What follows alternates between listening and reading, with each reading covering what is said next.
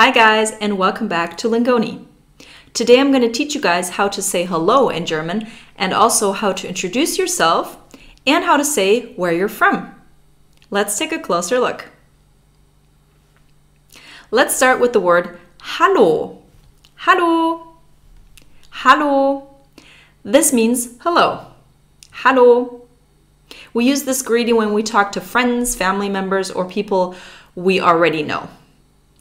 When you don't know the person well, a stranger or someone you rarely see, so someone you don't know very well at all, you would say Guten Tag. Guten Tag. You would also use this greeting when you go into a store and you want to greet a person that's in the store, like a small boutique, for example, or any other store where you greet people. Then you would also use Guten Tag. And you would use this expression during the day because it means good day. Guten Tag. In the morning, you would say Guten Morgen. Guten Morgen. Starting at around 6 p.m., you would say Guten Abend. Guten Abend. There's a D at the end of Abend, but it's pronounced like a T. We'll learn more about this in a future lesson. Guten Abend. And when you're about to go to bed, you can say Gute Nacht. Gute Nacht. You wouldn't use that expression when you still plan on going out to party or when you're still going out for a drink with friends or when you have something else planned that night. Then you wouldn't say Gute Nacht. Gute Nacht is really only used before you go to bed. When you're greeting really good friends, people you're close to, you can also just say hi. Hi. Or you can also just say hey. Hey. But you would never say that to strangers on the street. That would be weird. All right, now how would you introduce yourself? If you want to introduce yourself, you would say Ich heiße. Ich heiße. That letter looks like a B, but it's a sharp S. You'll also learn more about that in another lesson. Ich heiße. For instance, ich heiße Jenny. Ich heiße Jenny. You can also use a last name. Ich heiße Anna Schmidt. Ich heiße Anna Schmidt. Ich heiße Thomas Zimmermann. Ich heiße Thomas Zimmermann.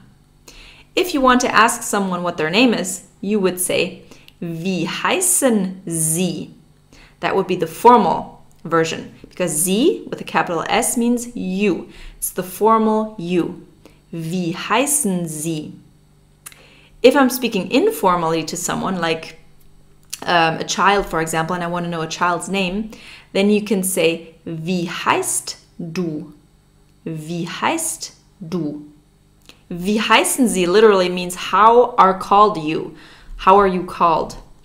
Doesn't really make too much sense when you translate it, but that's just the way we say it. Wie heißen Sie? Wie heißt du? Another way to introduce yourself would be to say I am. So in German we say Ich bin. Ich bin Jenny. Ich bin Thomas Zimmermann. Ich bin Anna Schmidt. A more formal way to introduce yourself would be Mein Name ist Thomas Zimmermann. Mein Name ist Anna Schmidt. If you want to say, and what's your name?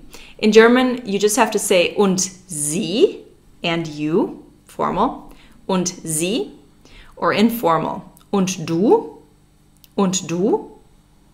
If you want to ask where someone's from, you would have to use the question, woher kommen Sie? Where are you from? Or literally, where from come you? Woher kommen Sie? Sie, you would use it when you talk to a stranger or an authority, someone older than you, or someone you just don't know very well. It's always safe to use Sie. If you don't know whether to say du or Sie, it's the safer option to say Sie. Even though it's becoming more common to use du now, we're becoming more informal in Germany. With all the influence from other countries, it's becoming more common to use du in companies as well, depending on the company, not in a bank, for example, but you know, in In very modern companies, this is absolutely okay.